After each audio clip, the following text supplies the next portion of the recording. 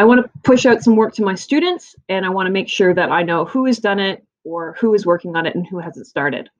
So I'm going to go to Hapara, and we're going to use the Workspace. So here's Hapara. I may need to log on if I've never used this before.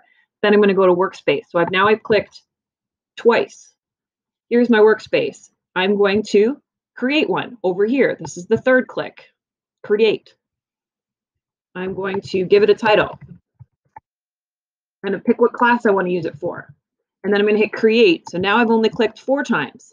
The only column I'm going to use as a beginner is this third column called the evidence column. I'm going to create a card. And I'm going to say work. And then I'm going to go to my Google Drive where the activity is.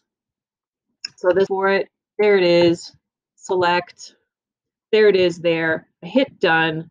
And now my students, and I'll show you what that looks like. My students, all they can see is just that one work. They hit the start button and they're off. The last thing I need to do now that I've made this card is hit publish. And that publish will mean that all your students in the class will be able to see this workspace.